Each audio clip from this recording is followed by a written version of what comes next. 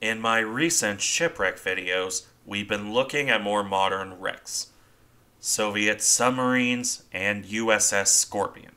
For today, however, we'll be going a fair bit back in time, and for that matter, to something more in line with my old Curry wreck videos.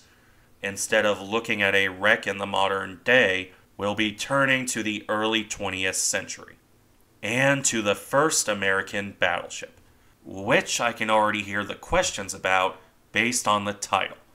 USS San Marcos isn't a battleship name, as those ships, Kearsarge aside, are named for states.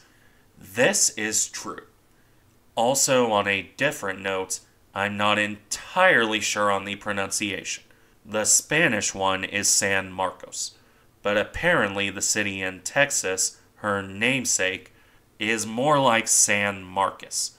I'm sure a Texan or two will pop up in the comments to clarify on this subject. Regardless, this ship began her life as the first USS Texas. Her name was only changed to San Marcos or San Marcos to open that up for the much more famous battleship that just came out of dry dock. If you're interested in the full story of this ship, I do have a video that I'll link in the description. It's an interesting story in showing how the Navy of the 1890s had to make do with what it could get. The first Texas was an obsolete warship upon her commissioning. Not the worst ship out there, but certainly not the best either. Unsurprisingly, the battleship was reduced to station ship only a little over a decade after she entered service. Texas was commissioned in 1895 and became a station ship in 1908, with even this role ending in 1911 when Texas was relegated to target ship duty. Her name was stripped and assigned to the more famous New York-class battleship. Renamed San Marcos, the old battleship was towed out into Chesapeake Bay on March 21st, 1911, where San Marcos was blasted to bits by gunfire from the newer pre-dreadnought USS New Hampshire. This wrecked the superstructure and riddled the ship with holes beneath the waterline, enough to sink the old battleship, albeit in shallow water. Shallow enough, in fact, that she would continue to be used as a target. First for a torpedo test on April 6, 1911. The next year, 1912, would see a cage, or lattice mast, fixed aboard the hulk. This was based on the design in use on the then-modern Florida-class battleship. San Marcos would be fired upon once more to test the durability of that mast design. After this, the rusting hulk would continue to be used as a target for decades to come. Eventually, though, the battered wreck shifted to being used as an anchor for canvas targets, more than her own hull being the target. This would last until 1940, when San Marcos succeeded in sinking another ship, by means of a cargo ship colliding with the hulk, causing enough damage to sink the freighter. That was enough to convince the Navy that the ship was more of a shipping hazard than a useful target. As a result, explosives were placed aboard to demolish what was left of the superstructure and push the rest of the hull into the bottom. Interestingly enough, what remains of San Marcos is still there to this day. Of course, after decades of rust and all the target ship duty, there's not that much left. What little remains being generally off limits to divers due to concerns about unexploded ordnance in the area. Which does mean this video will focus on the wreck as she was, not as she is now. Not to say that isn't interesting in its own right. San Marcos is an excellent example of what naval gunfire can actually do to a battleship, or any warship for that matter. In this regard, let's start from a distance and then look in closer. It makes for a good comparison of the damage. From a distance, after all, you can't see as many finer details, at least partially because by this point, the ship has largely settled on the bottom, hiding a lot of the hull shots. Instead, we get to look at the superstructure, including the empty gun turrets, which admittedly we'll see better in the next picture. That one is more or less the same view, but from closer in. Now, when looking at this, it's worth remembering that San Marcos is fundamentally a design from the late 1880s. She lacked much in the way of protection outside of the main belt, and on top of that, her armor was of the older Harvey steel type. By the time we reached 1911, shell technology had long since moved beyond San Marcos's armor protection. You can see that pretty clearly here with a shell hole directly through the face of her turret, and later on with other shell holes we'll see closer in, as well as this picture of some of her armor put on display with shell holes through it. In any case, as we move back to the last picture, the interesting parts come in the superstructure. Here you can see the effects of the shell fire in stark detail. The collapsed funnel riddled with holes, and the mast that's been shot nearly in two here, as well as a chunk taken out of the other mast further down. This is a good demonstration of how a ship could be mission killed simply by shooting up the upper works enough. None of the visible damage here would sink San Marcos, but the ship would have been largely incapable of fighting back, especially with the damage to the turret. Then again, in high enough water, some of those shell holes could have caused flooding. It's not as easy to see unless you zoom in, but there's some clear damage to the side here, beneath the funnel where shell holes start to blend in with the portholes. The damage here is extensive, ranging from the superstructure right down to the waterline, including a rather large hole beneath the turret. There's not much else to see, however, so let's move to the next picture, which is also an earlier one. At this point, the ship has yet to sink. Her guns are still in their turrets as well, with the superstructure broadly intact. Riddled with shell damage, certainly, but the funnel and mast have not yet collapsed.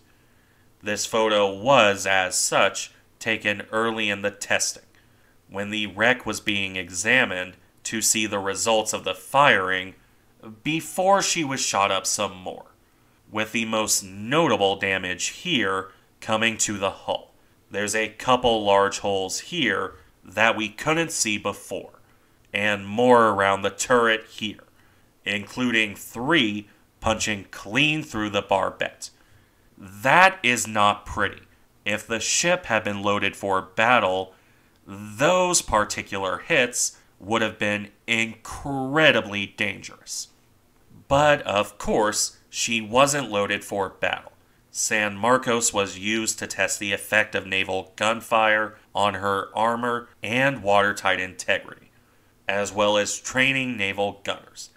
There wasn't exactly a reason to keep powder or shells aboard.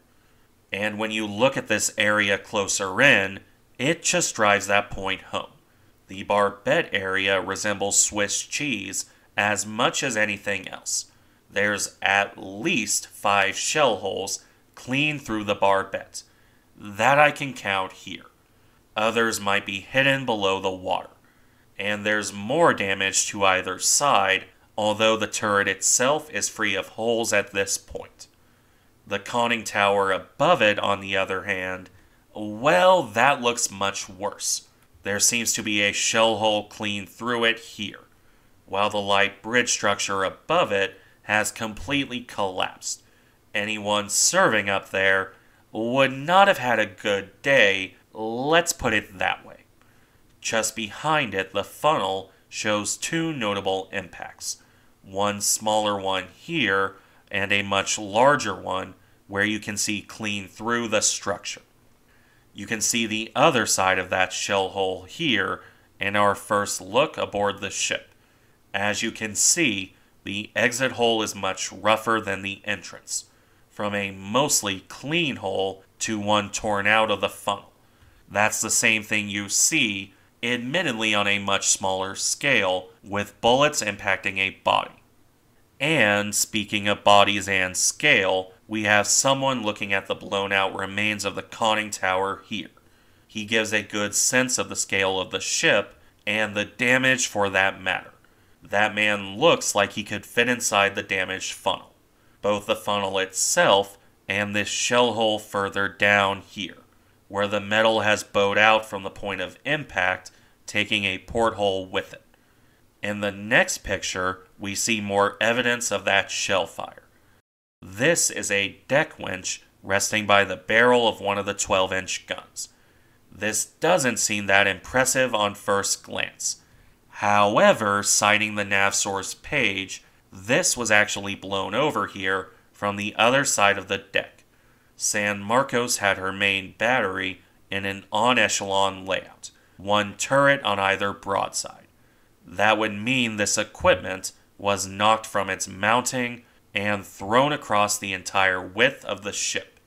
When you look at the next couple of images, more of that raw power is apparent. From the scattered debris here, where the superstructure was damaged and blown out at the end, to the absolute ruin of the conning tower here. We saw it a bit with that sailor examining the damage. Without him in frame, it is much more apparent. We have the entire conning tower blown open. A shell seems to have detonated inside it, looking at this damage. This would not have been a safe place for the officers in the event of a hit like this. A 1 in a million kind of shot, admittedly, but a stark one. Meanwhile, the next couple pictures are less immediately striking. These consist of looks at the men examining the ship between the shellings.